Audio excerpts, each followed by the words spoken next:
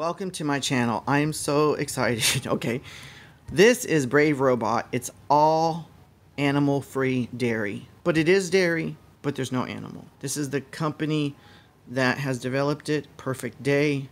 You can do the research, Google it, and find out how they can make animal-free dairy. But the one I'm trying, I'm so excited. And yes, I'm not gonna lie, I tasted a little bit, but this was like earlier today. So yeah, so it's chocolate with fudge swirls and dark chocolate chunks. And here is the nutrition facts. Here is, and you can order this from their website.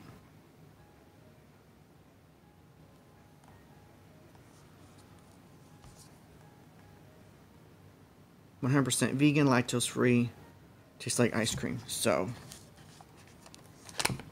lots of chocolate. A lot of chocolate, sorry. Oh my god, look at how thick that is and rich. I mean, have you ever seen anything so rich that is vegan ice cream? Let me smell it.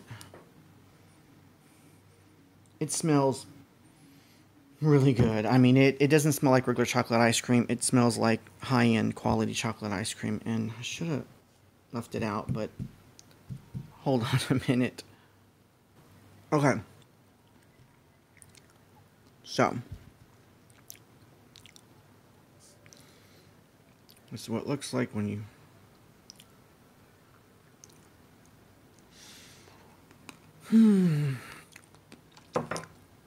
It's really sweet. If you like sweets, you'll love it. If you like chocolate, you'll love it. And I'll say like anybody could not like this. The only way you're not going to like this is if you don't like sugar. Or if you don't like chocolate. Which, if you don't like chocolate, why would you buy it? But this is like decadent. Amazing. Like, although it's not gelato, and I personally think gelato is the best, for ice cream, this is better than Haagen-Dazs. If it's not better, it's just as good. Now, it's not too dark. The ice cream itself,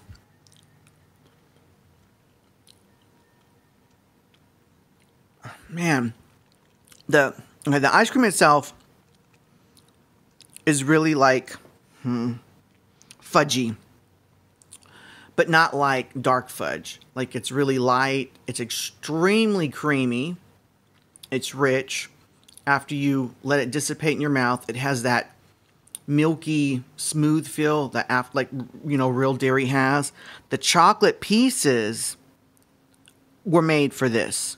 You know, anybody can put chocolate pieces in ice cream, but you know, when chocolate pieces are ice cold, they don't melt, and you wind up swallowing them without actually getting the taste. This, of course, they're crunchy when you chew them, but they start melting into the ice cream. They melt very well.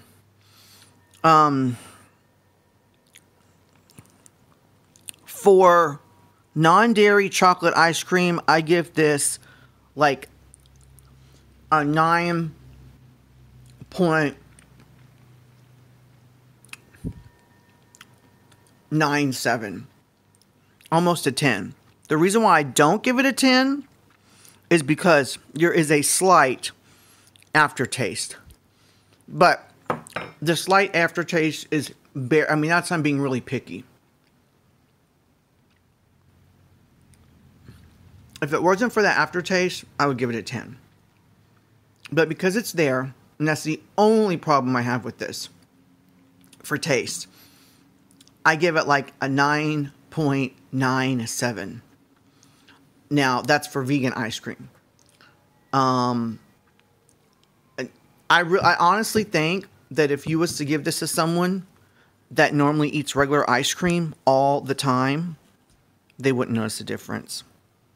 And if you would tell them there's something different about this and they start being very analytical, they might say something like, yeah, There's a little bit of an aftertaste, but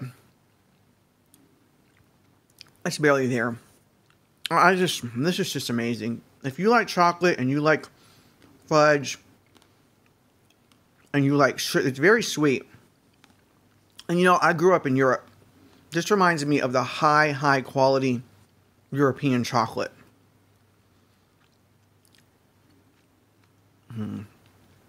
I can't get over how the chocolate pieces melt so well. They have the crunch. They're nice and thin. You know, it's like a chip. You know, it's not like a hard big old chunk. It's nice and thin. So it so you can hear it. It crunches like a chip. But then you don't swallow it and waste it. It melts in your mouth into the chocolate. Like, I cannot. I'm tempted to give this a 10, but I'm not. I'm going to give it a 9.97. It doesn't have a lot of smell to it, but the smell that I do smell, it's. I mean, I wish I could tell you more. And this video is running long, but you know, I'm trying to be as honest and sincere on my channel. And please comment, like, and subscribe. And you know, over time, I will get better at describing things. But this is just amazing. This is definitely a rebuy, for sure. Definitely. Please comment, like, and subscribe. Thank you for coming to my channel. Have an awesome day.